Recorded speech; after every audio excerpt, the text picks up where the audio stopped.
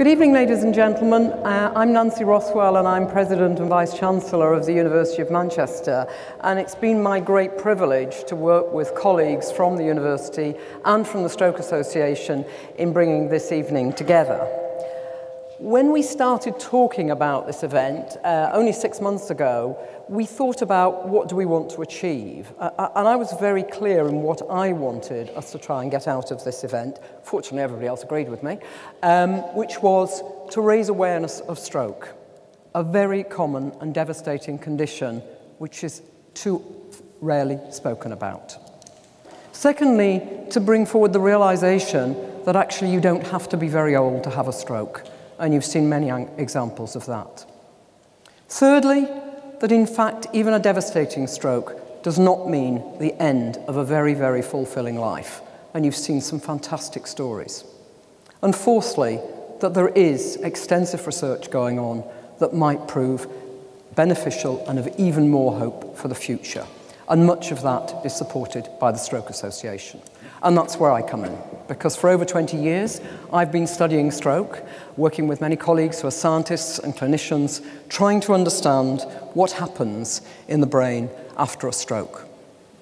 This is a cartoon of a brain, and what's happened here is a very common stroke caused by a blockage in an artery.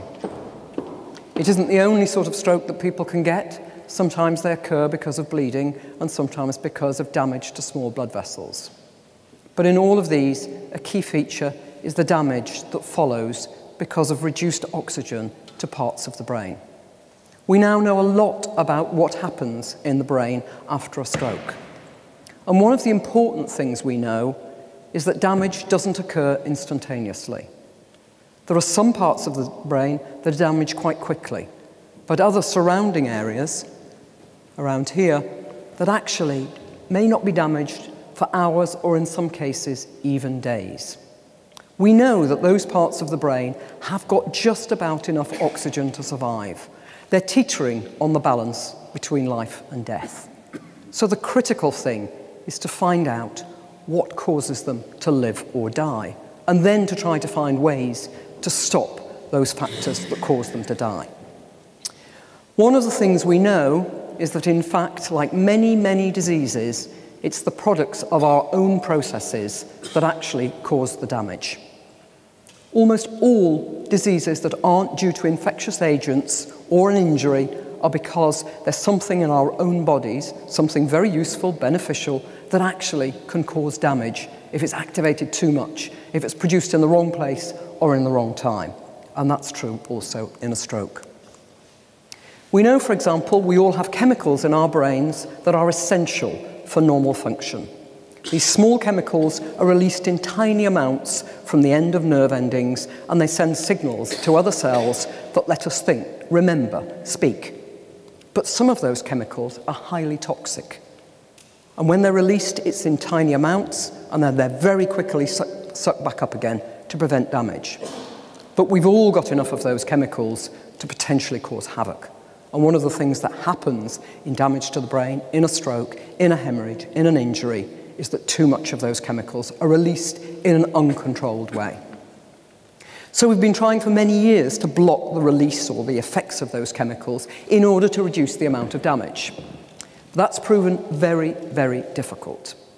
And the reason is because of something I just told you, because those chemicals are essential for our brains to function normally. So trying to stop the damaging bit and leave the part that we actually need to function has proven incredibly difficult. So what we've done is something slightly different. And we've said, so never mind the chemicals we need for normal function, the molecules that help our brains function in everyday life, are there any that we only see in diseases? Are there processes that don't happen in healthy bodies, in healthy tissues, in healthy cells? And there's one key process that doesn't happen in healthy tissues or healthy people, but it does happen in disease. And that is something called inflammation.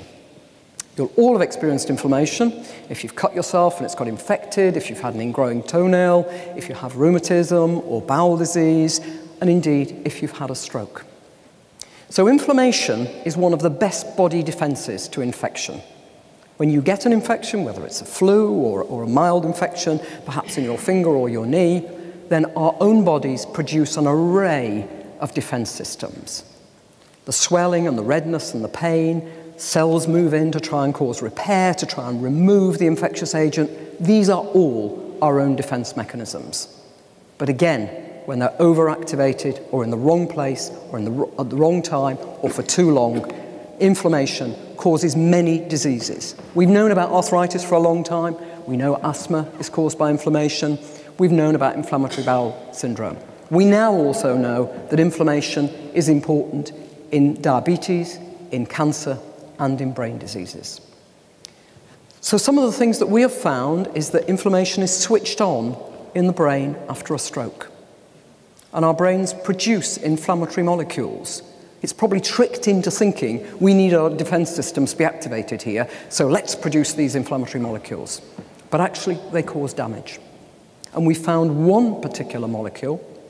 It's called IL-1, and it's produced by cells in the brain after a stroke, and it's also produced by white cells in our blood. And those white cells often travel to the area of damage, trying to help, of course, but actually produce this IL-1, which causes damage. You'll all have experienced IL-1 because one of its key features is it causes a fever. That's the molecule that causes a fever when you have flu. It's the same molecule that causes you to lose your appetite, to feel lethargic, and to get depressed. Many of the symptoms actually of a stroke. So it's a good thing when in small amounts. It's a very bad thing when it's produced in the brain after a stroke. And one of the things we know is that in an infection, there is more IL-1 produced. Many of you will be aware that infection can make a stroke worse. And certainly infection can make many other brain diseases worse. So sufferers of multiple sclerosis and of Alzheimer's, infections often tend to accelerate the symptoms. So IL-1 is bad news, but there is some possible hope. There is, in fact, a naturally occurring blocker of IL-1. It's something we all produce in our bodies to halt the actions of IL-1 when it's getting out of control. Its scientific name is IL-1RA, but actually it's also been produced as a drug, and it's called anakinra. And anakinra has been used to treat rheumatism. So because we knew IL-1 was produced in the brain after a stroke, we wondered whether or not anakinra could be a help. Experimental studies suggest it could be. So a few years ago, we did a small study on stroke patients. We were really just seeing if it looked as though it was going to be safe, and it could be potentially used in larger studies. The study was undertaken at Hope Hospital, where we do most of our clinical research. The study was quite successful, though it was very small.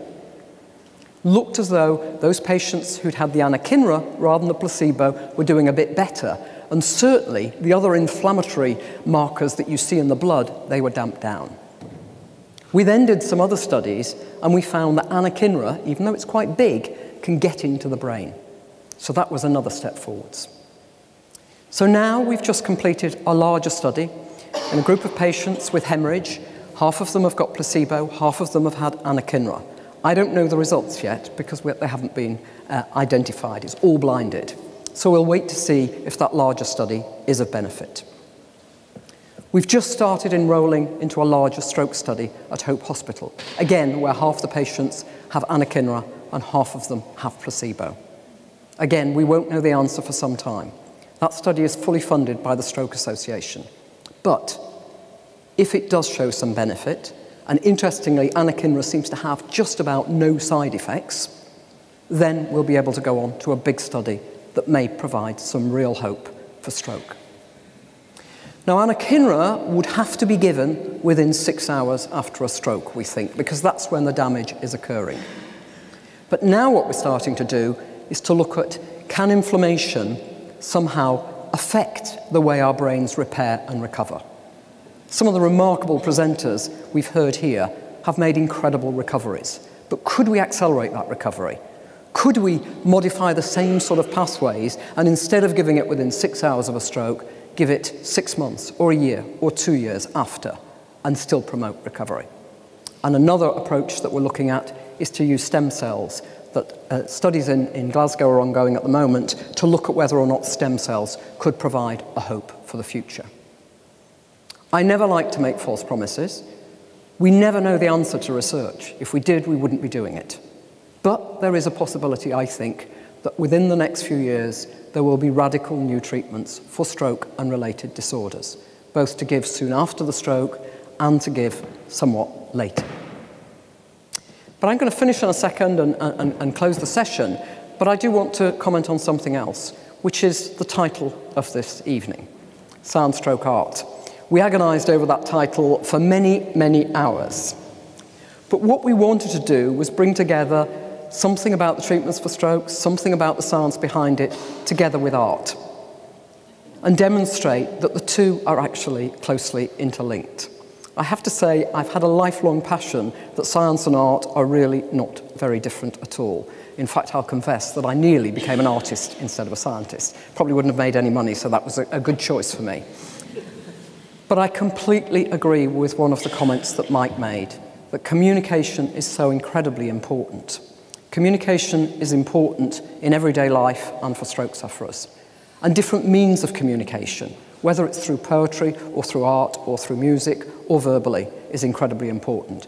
And as I try to tell, often unsuccessfully, my scientific colleagues, it's also extremely important in science.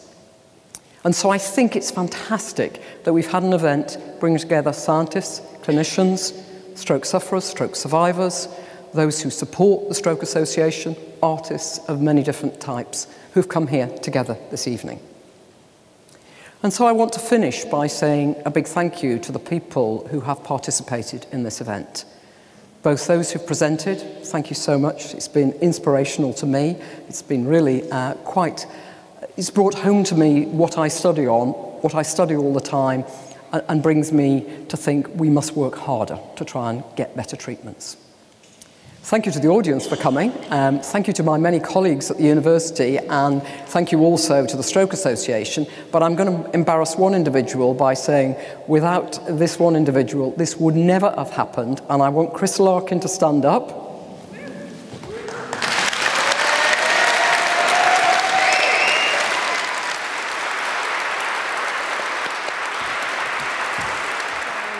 Thank you, everybody. We'll continue to try to find new treatments to either prevent or treat stroke. And it's fantastic what the people here are doing. And we are all very grateful and very inspired by this evening. Thank you.